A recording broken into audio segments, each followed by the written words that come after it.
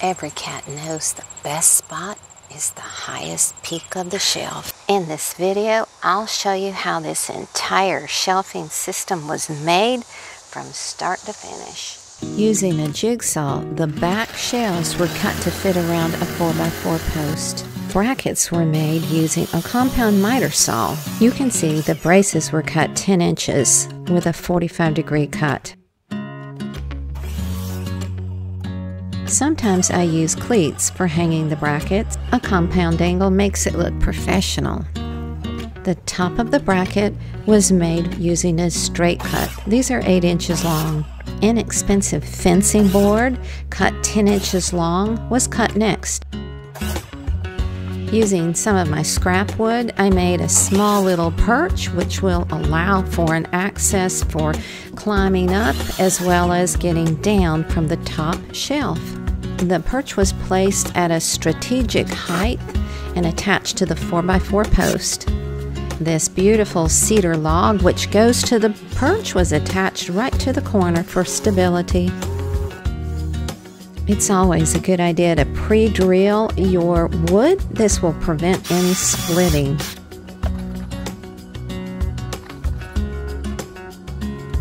I used a countersink bit so that the screws will fit flush into the top part of the bracket.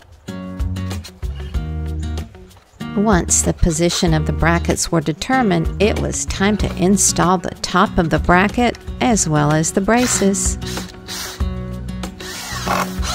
Notice how easy the little cleat made installing the bracket, even at this, well, I'll say very wonky angle.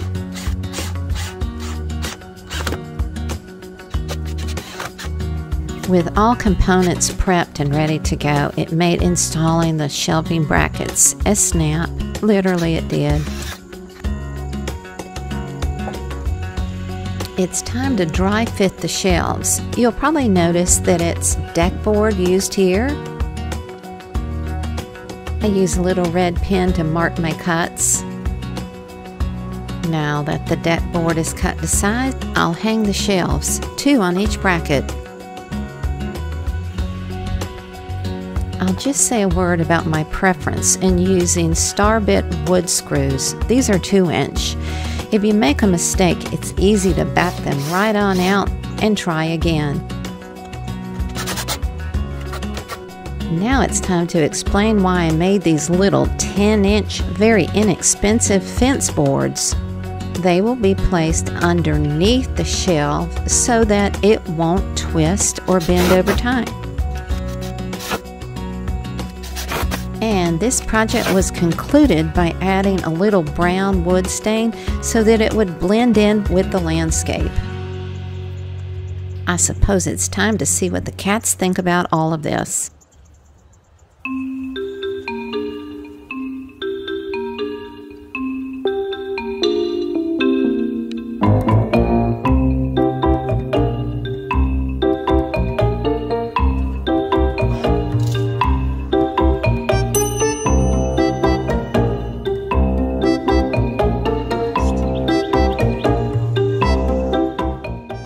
We'd love to hear from you.